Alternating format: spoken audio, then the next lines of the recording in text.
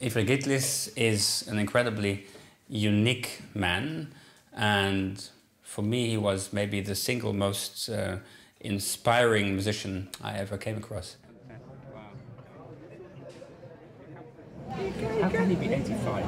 It's unbelievable. It is unbelievable. It's impossible. But he's so handsome, so charming.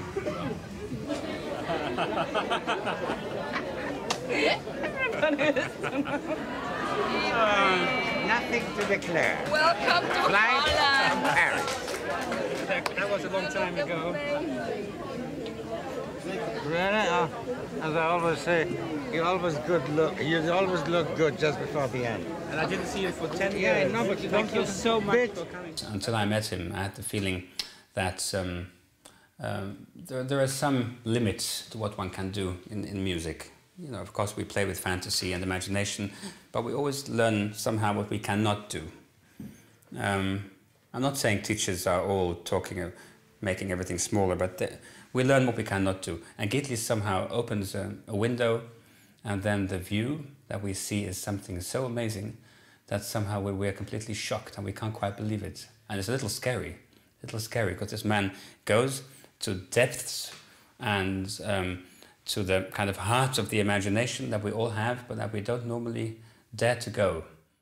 You look terrific. I'm getting grey. Come on, what are you talking about?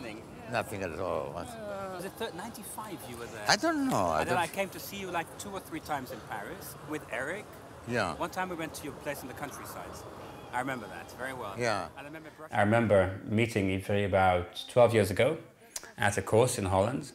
And right in the beginning, I wasn't afraid. I was just completely bowled over.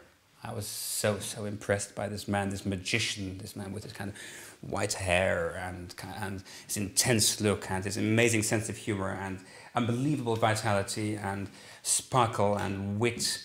I thought, who is this man? I couldn't believe it. And suddenly I decided, at that time I was about 18, I guess, something like that. I thought everything I've learned until now is wrong. This is what I want. This is the way. This way with all these colors, all this fantasy, limitless imagination. And then somehow after that, I started realizing that he is somehow like a planet. And the danger is that he has such a strong attraction, one can get into the orbit of the planet and it's impossible to escape. So it's quite bizarre, but I at some point decided to stop seeing Ivris for a while because I felt I was at risk of losing something of myself because he's so intense and his gravity is so strong. I didn't go for some years. And then, of course, I started regretting that bitterly. And now when I see him again after 8 or 9 years, somehow I think, oh, why was I so silly? I was a silly boy to stop going to him. I was afraid, and now I can't wait to see him as many times as I can before it's too late. You have a CD player, yeah. Anyway, we have sort of Bach, Adagio in G minor.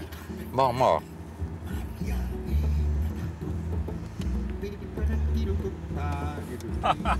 A little more louder.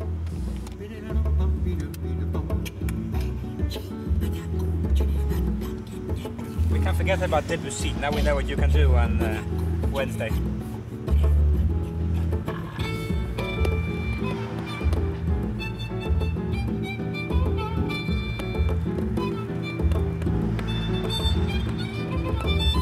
When was this? Is this very recent? Just 3 weeks ago.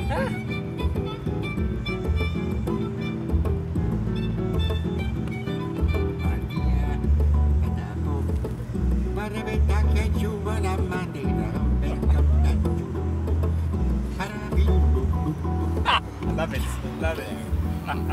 So basically we have concerts every night, starting tonight.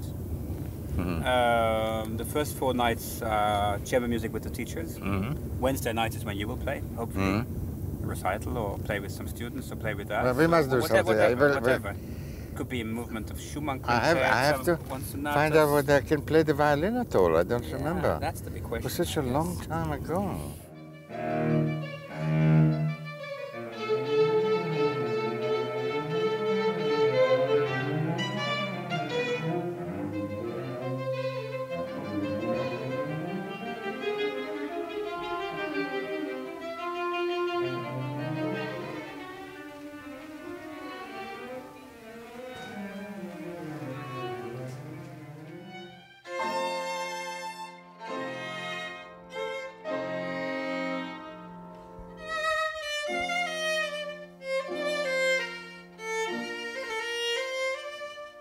It's largo, but it's not ta ta ta ta. Ta da da da da da da da da da da da da da ta ta ta ta ta da. No, you know it's ti do pa da ti da di da dum da di da dum pa pa dum pa da pa. You know, you are playing both of you the same piece, but you are playing the same piece, two different people. But there should be always a relationship between what you do and what he does, because the music is the one piece, and there is a continuity. And not play vertically, always flowing, you know, always going somewhere, you know? Can you start again? Just a little, both of you. Tell me. Yeah, yes, look, and also if you watch yourself, you do ta-da, ta, ta. If you do that, then you play like that. And it's a habit, you don't realize it maybe. No. But you must be careful. Look at yourself sometimes playing at the mirror. Mm-hmm. Okay, baby? Yes. Okay? Thank you. Thank you so much, really. Now who is next?